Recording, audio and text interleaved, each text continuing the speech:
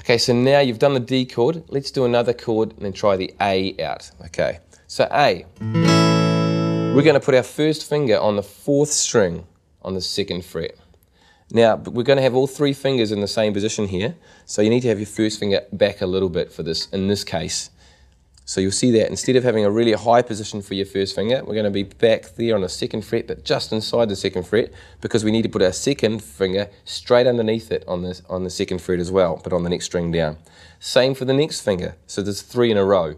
Best way to think of A, 3 in a row. A, 3 in a row. If you can brainwash that, then you'll have no problems. Then the bottom string is left open, so no fingers on the bottom string.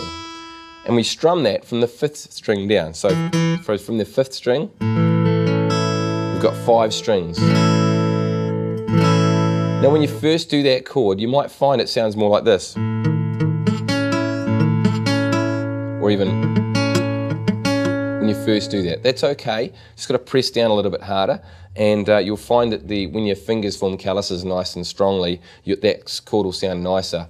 And also just adjust your hand position too much, but don't worry too much about the sound, it's more about the feeling of the chord, the A chord. Now there are a few variations on A, and I'll go through them. Some people learn A with 1 finger flat and just strum across those 3 strings. They flatten those strings, and the bottom string they just don't strum, because otherwise you'll get a funny note that you don't want. That's another version of an A. Another one is, instead of doing 1st finger, 2nd finger, 3rd finger, they go 2nd finger, 1st finger, 3rd finger. Scrunched into that little shape there. Now you can change that if you want to.